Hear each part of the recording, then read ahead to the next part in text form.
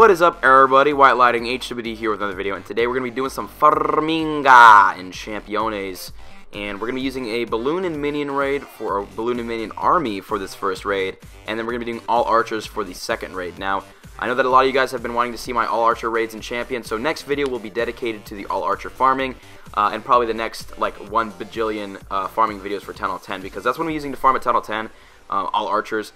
And will most likely be dropping down into the Masters 2 League, just because my friend who farms down there at Tunnel 10 with all archers says it's amazeballs, and the loot is like it's just like that. Like every time he finds a base, it's just like it just makes that noise. So you can tell by that noise that it's pretty damn good down there. So yeah, I'll probably be dropping down there to farm with all archers at Tunnel 10. And yeah, so this might be the last Farming and Champs video. I apologize for that because a lot of people really like the series, but there will be farming videos at Tunnel 10, and there's still going to be big loot raids and whatnot. So if you guys have any ideas on like names for a Tunnel 10 farming series, just hit me up with those, because like I want to do something that like isn't too mainstream, but I don't want to pick a series name that like nobody will know what the hell the series is about. So if you guys have any series names, just throw those in the comments, and that will be appreciated extremely.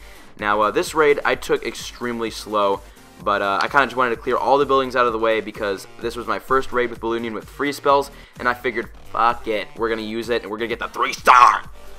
But unfortunately, a little spoiler alert, I definitely did not get the 3-star. I went in this like, I was like, I'm going to go from the top of the base and attack with all the troops. And the only reason why attacking from the top base ultimately, like, you know, aided to this being a victory was that there was like the rest of the loot was on the top half of the base. So by attacking from the top, I gained all the rest of the loot, but I didn't even get the 2-star. Like, and my free spell usage was shitty. That was a wasted rage spell.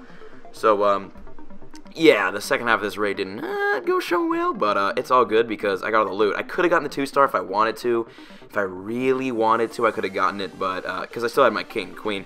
But I decided, yeah, I want the loot anyway. So I got the queen on the left side, and then I just cannot talk tonight. Goodness gracious, king goes down on the right side, and I'm gonna use his ability fairly quick, so just so that he has the you know, the extra strength and the barbarians to help him get through the storages quicker.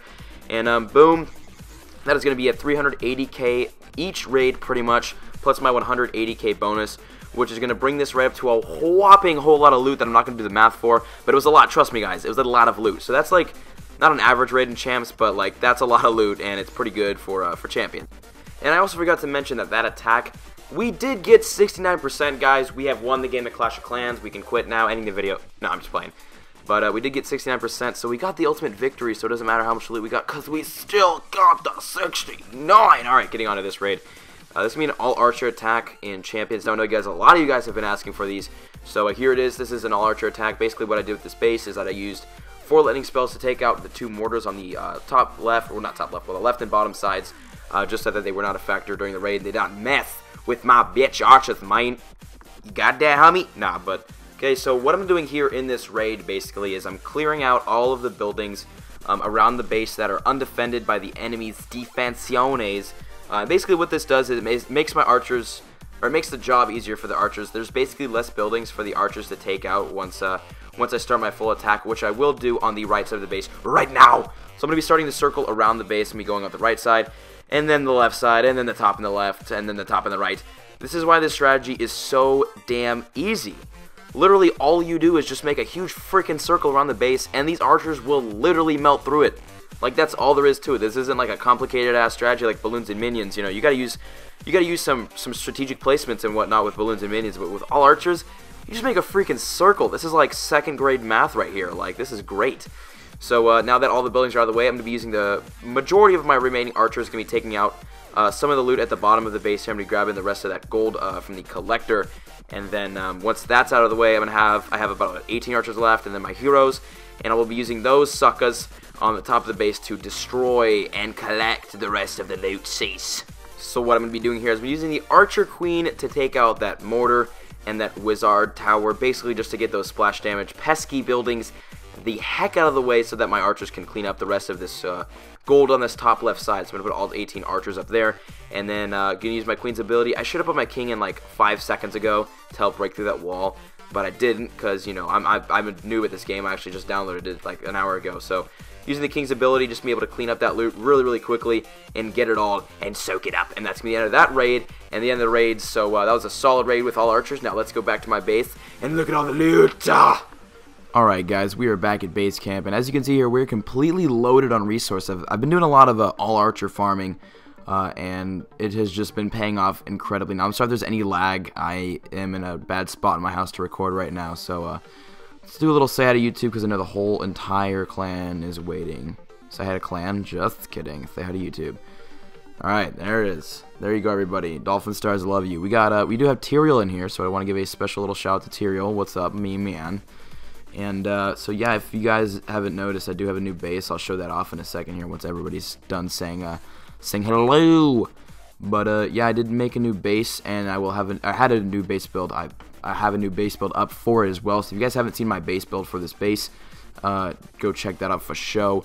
And I will have some defensive replays with this base just to kind of show how it does. But it looks solid. I took it off of a really good farmer, so we'll see how it does. I'm also going to change up my Clan Wars base as well, I'm thinking. So we'll see how that goes. But yeah, geez, people are just chatty Cathys tonight. We were actually having some quality conversations in the clan chat. It was actually very, very funny. So shout out to all of my boys in Dolphin Stars. You guys are some sick mofos. I love y'all.